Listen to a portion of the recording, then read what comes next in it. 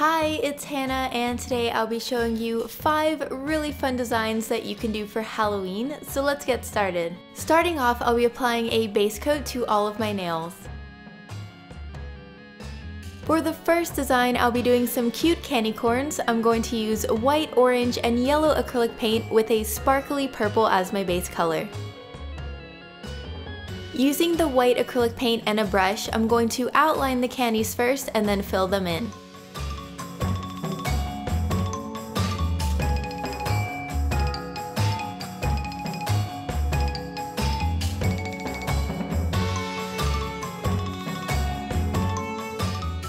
Next, I'll be filling in the bottom part of the candy with the yellow acrylic paint.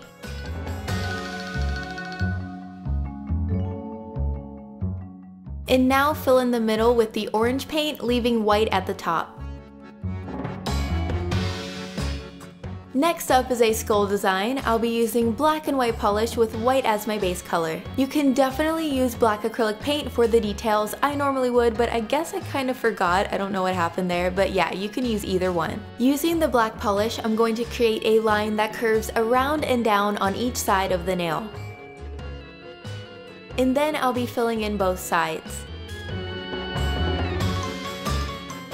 I'll be connecting each side with a straight line, and then I'm going to add in smaller little vertical lines for the teeth.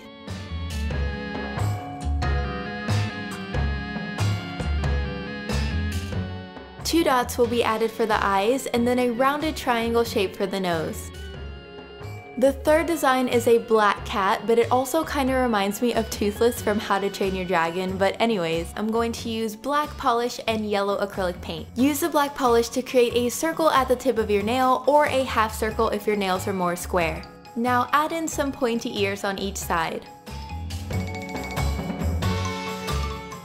Add 2 dots of yellow acrylic paint for the eyes.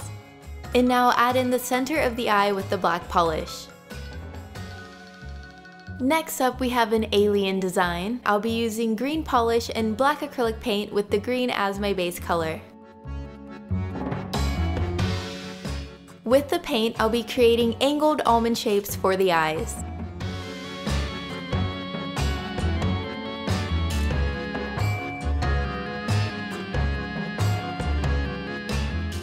And then I'll be adding 2 tiny lines for the nose and then a smile.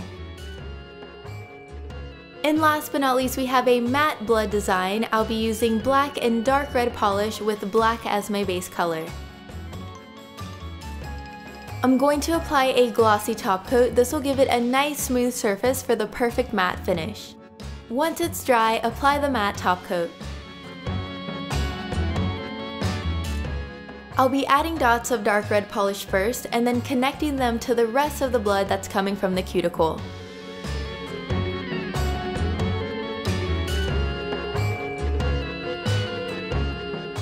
And finally, apply a glossy top coat, except for the pinky design, of course.